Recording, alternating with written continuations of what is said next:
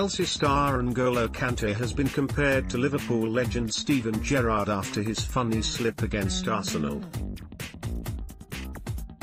Kante lost his balance during Gabriel Martinelli's sprint, which led to the Gunners' sensational equaliser after 63 minutes at Stamford Bridge. The Blues opened the scoring on 28 minutes after another howler by Shokran Mustafi, whose weak back pass was picked up by Tammy Abraham, who was brought down inside the box by David Luiz.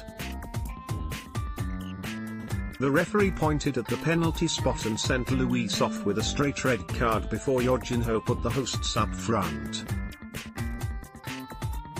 However, Frank Lampard's side couldn't defend their lead as Kante slipped just outside his box, and that allowed Martinelli to simply run by him and beat Kepa Arrizabalaga to even the score. Fans then took to Twitter to point out how the France international's blunder resembled Gerrard's unfortunate misstep in 2014 against Chelsea, which led to Liverpool losing the Premier League title to Manchester City. Just in, Arsenal urged to sell Shokran Mustafi tomorrow after horror moment against Chelsea. One user tweeted, "Did Kante just slip on the exact same spot as Gerrard?" Another said, "Kante did a Gerrard." A third stated, "Oh, for FK's sake. Kante done a Gerrard 1-1. Then again, this is what happens when you don't kill games off. They have 10 men FFS.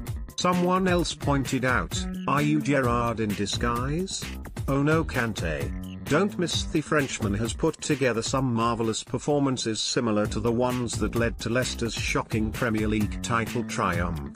The 28-year-old has won a raft of trophies with the Blues, such as the 2017 Premier League, the 2018 FA Cup, as well as the Europa League a year later. Kante was also instrumental in France's 2018 World Cup triumph, and he is now considered as one of the best midfielders in the world. Let's block ads. Why?